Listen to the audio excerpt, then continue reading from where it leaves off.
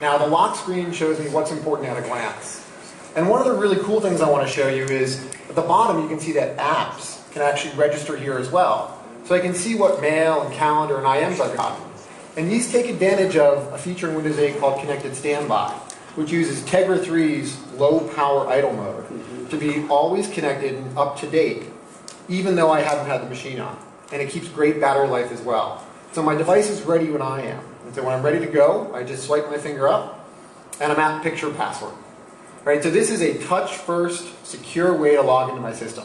So in this case, this is a picture of my son. I'm going to draw a line on the table. I'm going to tap on his hand and draw a circle around his head, and just that easily. Wow, cute kid. I'm logged into the... Thanks. I'll tell him that. I'm logged into Start. Now, Start really is Windows 8. It's where all of the things I care about are right here. So I've got tiles that represent the applications I'm interested in. They're alive with up-to-date information. And you can see here we've got a bunch of developers we've really started to work with to build interesting, compelling applications for the new Windows platform. Now, as I pan, it sticks to my finger. Yeah, and so Aiden, one of the questions that I get a lot is that the netbook, when it first came out, consumers were confused by the limited capabilities of the netbook. And when they loaded applications, full-out applications on these netbooks, and they expect them to be real PCs, full-out PCs, they find that the experience was lacking. And one of the questions that people have is, how do we prevent from the repeat of the netbook experience this time? Because this particular platform is actually based on an ARM processor instead of x86. If somebody were to load, for example, SAP on this tablet, it might not run very well, for example. And so how do we prevent that experience from happening? Sure. So in Windows 8, the store is actually where you're going to get applications. And so the Windows Store is a really easy place to find great applications. And it's really built to be super easy to find. And this is the modern way that people get applications. They go to stores, it's really easy to navigate, and really easy to install. It's not like I'm going to get a DVD and try to shove it somewhere. Right? That's right. There's no DVD shoving. There is no install, whatever. Right? But you go to the store, you download it. But you actually raised a good example too with SAP. For enterprises, they can take these tablets and bring them right into the enterprise and actually do loading of applications the way they're comfortable. Do their own deployment. So this device will be just at home in the enterprise as it is on your couch. I see. Which is really important. Now the other question that I get often is Windows obviously is that we believe long term there are going to be multiple platforms and multiple ecosystems. There are some people whose computing experience starts with what they compute at home, and they bring that computer to work. Some people call it the consumerization of IT.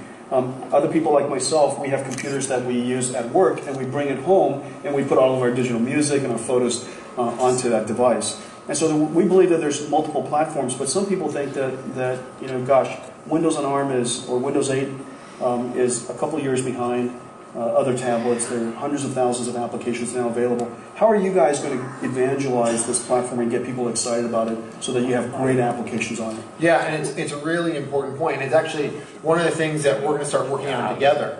We've just started sharing details about our store. Our store is going to run at the reach of Windows, which is the reach of the world. We're going to launch in 200 markets when we launch Windows 8 in more than 100 languages. We're going to let you use whatever business model you want. Free, paid, you can use our commerce platform, you can use your own. Which for things like game developers and all sorts of different developers out there, it's really important for them to use the business model that works for them. Now, if you use ours, so if you are a content provider and you would like to build a content platform around Windows Store, and you would take care of the economics yourself and the commercial engine yourself, they benefit from that in a special way?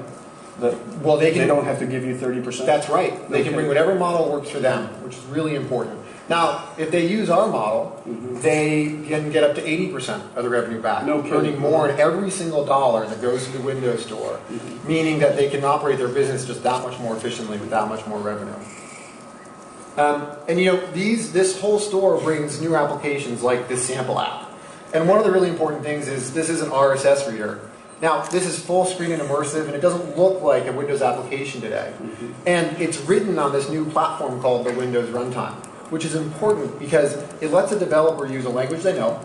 So this is actually written in HTML5 and JavaScript. Yet it takes advantage of all of the power in all 4 cores of this Tegra 3 processor, the sensors, and you can just imagine the sorts of powerful experiences you can build. That's fantastic. But you can also use C or C++ and build the sorts of compelling games that you showed off earlier. Well, we all know that Windows and Microsoft has the best developer development platform on the planet, and I think that is a advantage that Microsoft has and an asset that gets invested in over the long term. And now with the Windows Store and the economics and the flexibility that you guys are bringing, I think it's going to be pretty fantastic. Yeah, I'm pretty excited. In the next couple months, we're going to be using units just like this to start working with developers to build a whole bunch of very compelling applications and experiences for Windows. I can't wait to ship it. Yeah. Let's do it. Thank you, Jason. That's great. Congratulations.